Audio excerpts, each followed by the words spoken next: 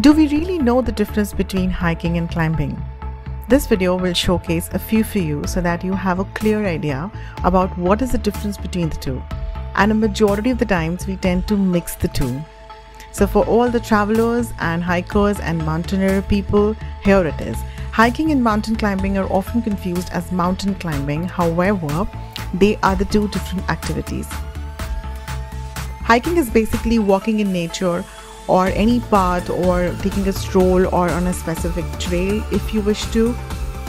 It only requires the person to walk to a normal brisk pace in order to reduce weight as well as to get a fresh air from nature.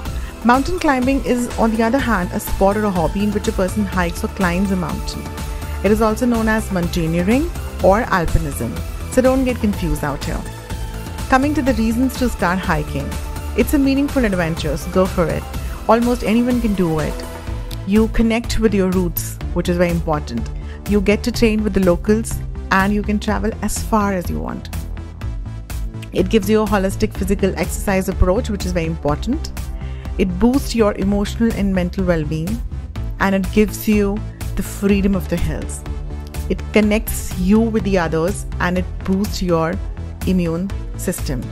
All these hiking benefits are amazing, and it is for your own well-being. So next time when you just go for hiking, don't get confused with the mountain climbing. Get back into the back of the country hiking and camping. You can actually order the books which is being shown on the screen, and whenever you offer your purchase, our weekly contribution goes to the underprivileged kids and women in need, and of course for their education through Mr. Creations. Until I see you next time, ciao, be happy, keep smiling.